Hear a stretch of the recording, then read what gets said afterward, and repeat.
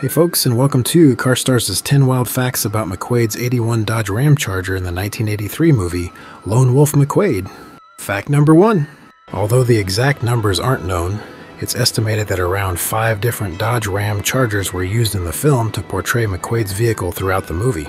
This estimate is derived from many subtle inconsistencies that can be spotted on the Ramchargers throughout the film, such as some of them had sunroofs and some didn't, and other small details also, like variations of different fog lights and such.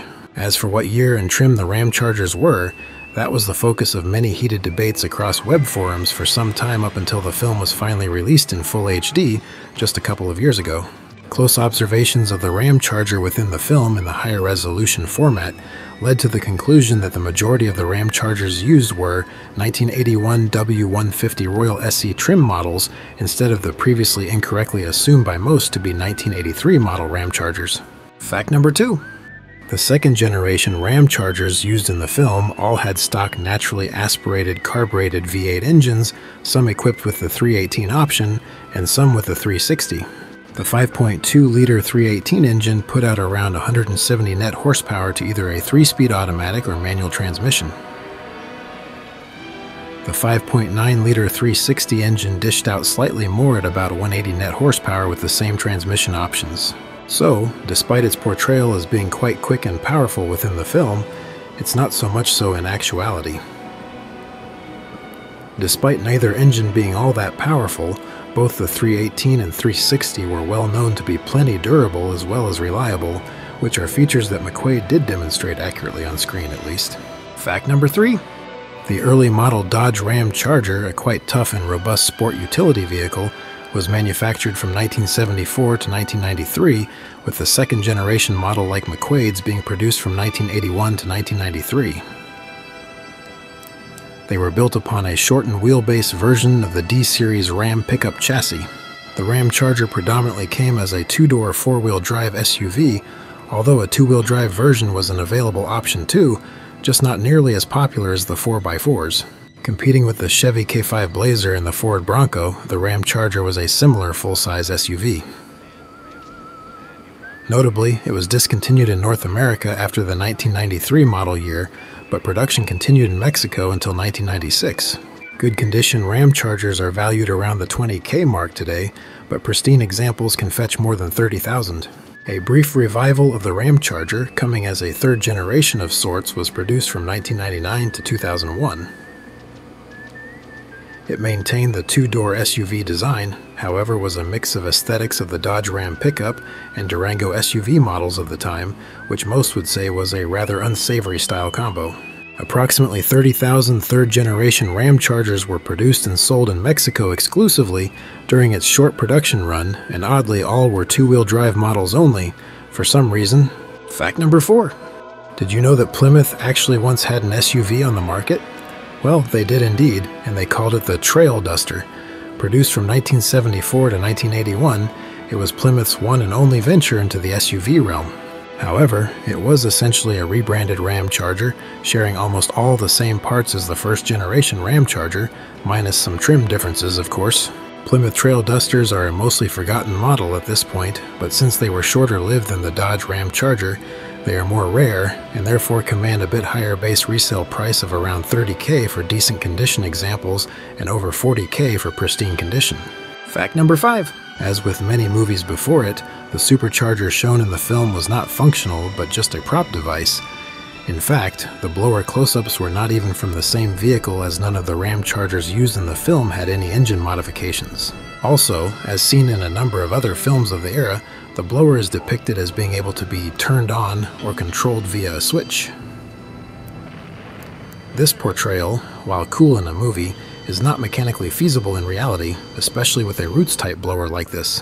While it's not entirely impossible to have a supercharger activated and deactivated with a mechanism via a switch, it would be quite complicated and expensive to achieve, especially using 1983 technology to try to do it with. Fact number 6. Chuck Norris must have imbued some of his well-known superhuman powers directly into the Ramcharger. How else could his top-of-the-lungs yelling and throttle slamming combination have pulled the buried-in-a-dirt pit SUV right out of the ground? Okay, it could have just been some movie magic, I suppose, or maybe the mass consumption of beer had something to do with Chuck's superpowers in this movie. Then again, many would disagree, as Chuck Norris is practically considered a god to some people. Sorry, I just couldn't help it, folks, and I needed a good laugh today anyways. For a bunch more mighty Chuck Norris humor, check out chucknorris.com to get your fill. Fact number 7. As for replicas of the lone Wolf McQuade Ramcharger, although there doesn't seem to be much of any decent public recreations that I could find on the web at least, this wouldn't be too tough of a movie vehicle to replicate for a dedicated enough of a fan. Pretty much you just need to find a passable condition second generation Ramcharger in a similar color, put on some black 8-spoke wheels with some meaty off-road tires, a push guard with some similar lights attached, and of course the Door Texas Ranger decals and roof-mounted light bar. Although those last two items may affect your ability to drive it on the street legally though, so best keep those pieces easily removable.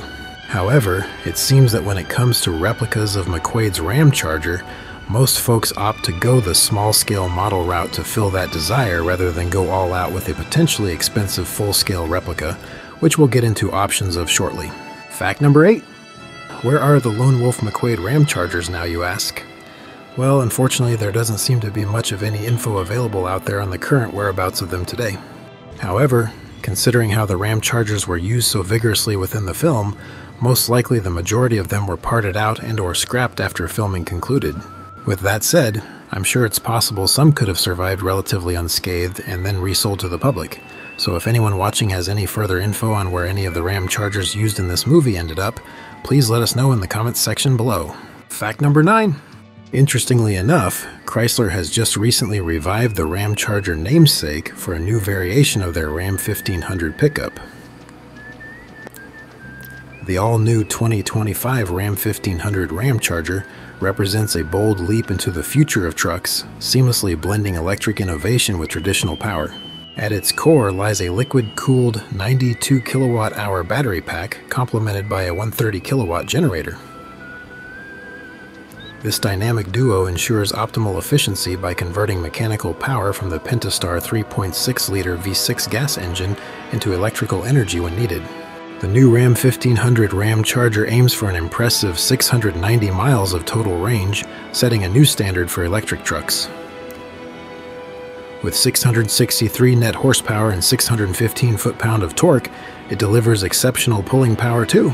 Getting from 0 to 60 takes only 4.5 seconds impressively, so this new Ramcharger pickup combines sustainability with excellent performance. I got to say, that sounds like a smart way to set up an electric truck, and it will be interesting to see how it does in the current truck market as well. Fact number 10.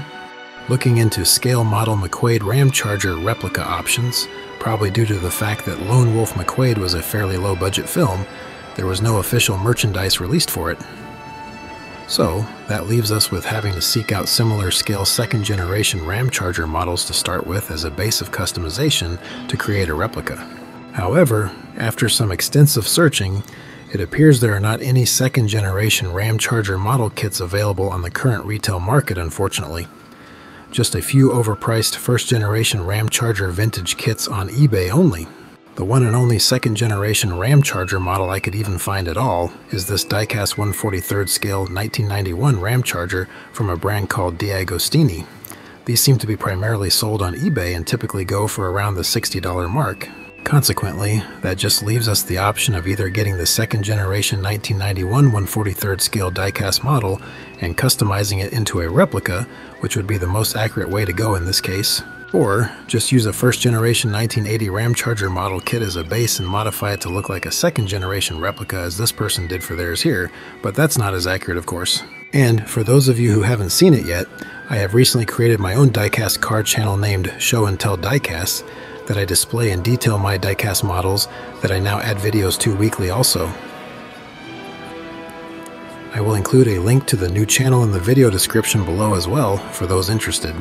Well, there you have it, folks. Thanks for watching, and make sure to hit that subscribe button if you like what you saw here. You guys are all great. See you next time.